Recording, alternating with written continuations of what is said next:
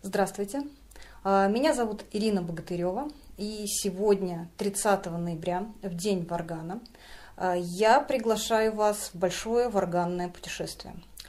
Дело в том, что я хочу сегодня презентовать небольшой свой проект. Проект сайта, который называется «Это варган». Все очень просто. Это варган. Как вы понимаете, сайт посвящен варгану, но не просто варгану, а этому инструменту в разных этнических традициях. У этого проекта есть две предыстории. Как водится, первая история – это история любви.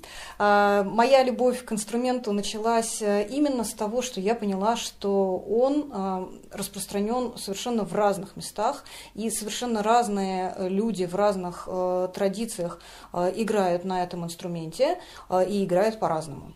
Как-то меня вот именно этот момент очень вдохновил в свое время и заставил заниматься варганом, заставил собирать разную информацию про этот инструмент в том или ином месте мира. И то есть для меня это было действительно такое вот путешествие, возможность прикоснуться к этим разным традициям. Ну, собственно, на этом в какой-то момент все закончилось. И вторая предыстория данного сайта такая, что 2 года назад я стала писать магистерскую работу по фольклористике. Она называлась «Прагматика и функциональность варгана в современной субкультурной среде», но мне надо было сравнить эту субкультурную среду, то есть то, в чем мы сейчас все с вами обитаем, с традициями. И тут я обнаружила, что вот это моя любовь предыдущая, она как бы ни к чему не привела тогда, то есть весь материал, который я как-то собирала, еще что-то, он есть у меня, но, например, вот пойти куда-то на какой-то ресурс и найти вот собранную всю информацию там о варгане в разных странах мира, этого нельзя сделать. То есть кто-то, я не говорю, что я такая одна уникальная, кто-то тоже делает подобные вещи и там собирает, есть группы ВКонтакте, есть разные странички, люди как-то вот собирали там видео той или иной традиции, или еще что-то там. Вот у Владимира Маркова в ЖЖ очень много было таких страничек, посвященных разным культурам. Но как-то вот все это собрать вместе, даже ладно бы проанализировать, просто собрать, вот такого никто не сделал. И мне в тот момент это надо было сделать, я как-то сделала на том уровне, на котором смогла, но подумала, что, черт побери, это будет интересно не только мне. Это надо людям. Вот, я надеюсь, что это тоже будет интересно многим, и поэтому я решила сделать этот сайт.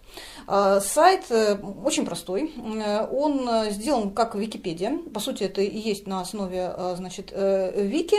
В нем вы, во-первых, в нем вы не найдете ничего о современных традициях, о современной субкультуре, никаких вот наших собственных там попыток сыграть что-то свое, там ничего такого не будет. Только традиция, только хардкор, только, как, значит, сыграли там, я не знаю, какие-нибудь башкирские бабушки или современные норвежские варганисты, кто именно укоренен в своей традиционной культуре. Это первое, что важно. Второе, что важно, все материалы, которые я собирала для этого сайта, они так или иначе проверенные, то есть они так или иначе из каких-то, хороших таких источников, в которых я понимала, что да, это вот не, там, не знаю, не фейк, там, не что-то новосозданное, да, то есть что вот вы можете прям вот понять, что да, так оно и было. Дело в том, что для фольклора и для традиции это вообще очень сложная вещь. Понимаете, то есть вот традиционный музыкант, он может в эту традицию что-то вносить новое, но это, тем не менее, будет традиция. Но если вы придете там в деревню и начнете играть на варгане и скажете: ой, круто, я традиционный там русский варганист, это так не работает. То есть вот этого у нас не будет, у нас будет вот только такие традиционные люди, кто играет, прям вот зная, как это делается, понимаете, то есть зная. Что еще важно для этого сайта? Я хотела сделать его максимально прозрачным, поэтому он, собственно, состоит из таких статей. Статьи со своими подзаголовками, у них у всех одинаковая структура. То есть на странице вы увидите обязательно общую информацию о том, что это за инструмент, как он выглядит, то есть какой он формы, там, пластинчатый или дуговой, да. Вы увидите, если есть его фотографии, изображение, то там оно будет, если нет, простите, как бы не будет. Вот. Дальше вы увидите значит, такой раздел о его бытовании в культуре, о том, что на нем играли, в каких условиях играли, и так далее, и так далее. То есть там несколько пунктов, я сейчас их не буду все называть, вплоть до источников, это, конечно, необходимый пункт. Вот, для чего, и может быть, со стороны сначала покажется, что это достаточно такой сухой, да, ну, то есть я хотела сделать именно энциклопедию, что это такой сухой подбор материала. Для чего мне это было нужно именно в такой форме? Я хотела сделать именно такой каркас, показать тот самый каркас, на котором, то есть вот эти базисы, да, на которых варган существует в той или иной культуре. И если вы почитаете подряд несколько статей на этом сайте, вы уже сможете, ну, как бы сравнивать, да, то есть вы можете понимать, что, о, смотрите, вот здесь инструмент пластинчатый, здесь инструмент дуговой, это во-первых. Во-вторых, здесь на нем, например, играют женщины там на женской территории дома, а здесь играют только мужчины и на танцах. Здесь он там применяется охотниками для привлечения зверей, а здесь только исключительно теми же самыми мужчинами для привлечения женщин. Ну, то есть вот такие вещи, да, какие-то маркеры, и вы по ним уже можете ориентироваться. Когда пишешь текст описательный, то вся эта информация может быть там как-то так замешана и разбавлена.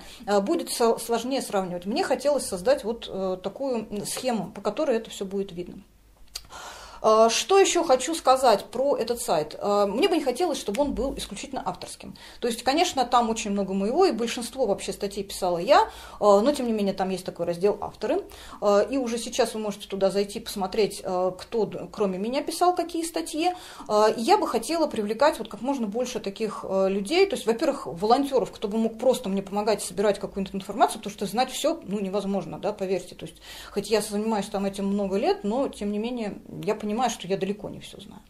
Вот, это во-первых. Во-вторых, если вы занимаетесь какой-то конкретной культурой варганной, то есть вот вы хорошо, например, там разбираетесь, я не знаю, в башкирской традиции, в татарской традиции, еще в какой-нибудь там, в американской традиции, у вас есть уникальные материалы по этому поводу, и вы хотите написать статью для этого сайта, отлично, пишите мне, мы с вами договоримся, в какой форме это надо все сделать.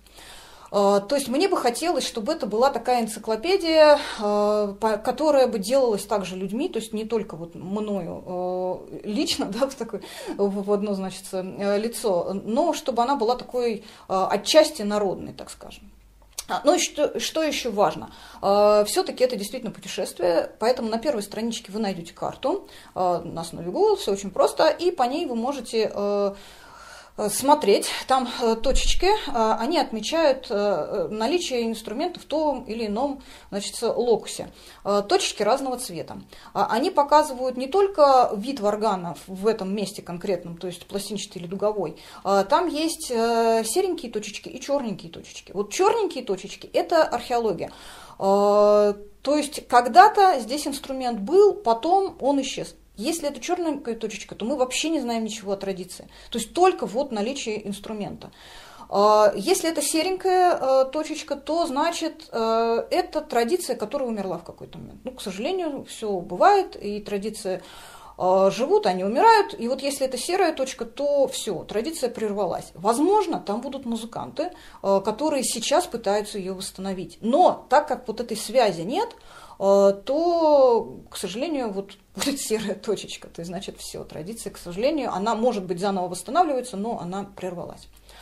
Ну вот, я надеюсь, что сайт будет интересен не только мне, но и многим людям, кто любит варган, кто посвящает ему так или иначе время. Будет интересен с той точки зрения, что как-то разнообразить, да, разнообразить представление об инструменте, разнообразить возможности его, и играть может быть по-разному. То есть, вот, ну и вообще как-то просто кругозор, да, свой расширить. Это с одной стороны. С другой стороны, может быть, найдется кто-то, кто действительно захочет это изучать с точки зрения, там, не знаю, этнографии, музыкологии, этномузыкологии, ну, то есть какие-то делать уже научные вещи. Welcome, я буду только очень этому рада.